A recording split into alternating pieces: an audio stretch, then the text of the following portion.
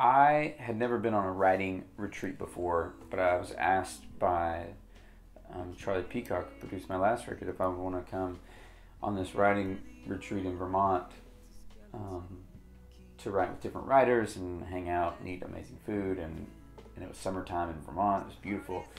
So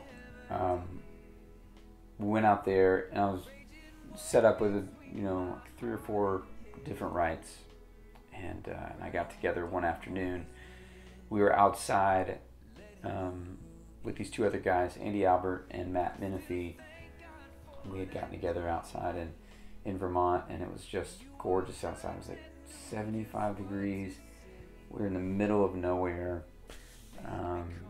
right next to this cabin. We were sitting on the bench, and we all had our paper out, and Matt had his banjo because he's a phenomenal banjo player. Me and Andy had guitars, and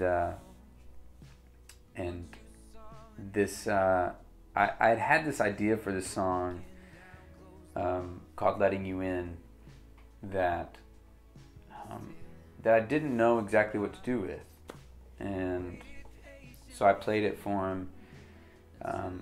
All I had was a couple lines.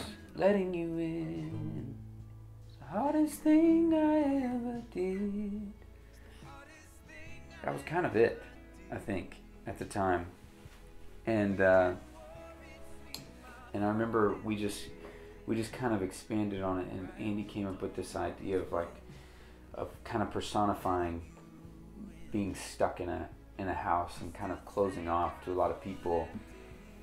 And for me, it had always felt like this negative thing, but for him, it was he turned it into like, hey man, let's make this a positive thing about how you did let someone in, because I did, and so we had kind of twisted it in that way. It's like, man, it was really hard for me to let people in, really hard, but you came along and made it like, and broke down the door, that type of thing. And I remember Charlie kind of coming by, and we had most of the song done at the time, and Charlie came by, and we played it for him, and he goes, "You guys are show-offs, man." But I mean, that's just how you get lucky sometimes. You don't always write great songs, but in that moment and with those people, and in the scenery, it was a moment that I don't think I'll ever forget, and I don't think that even those guys will never forget. It just felt like we got done with it, and it just felt like a special song, and so when we were recording this song, it felt really good, but there was something missing, and then we asked KS Rhodes to put strings on it, and so he kind of came in later and put some strings on it, and it took on just this beautiful,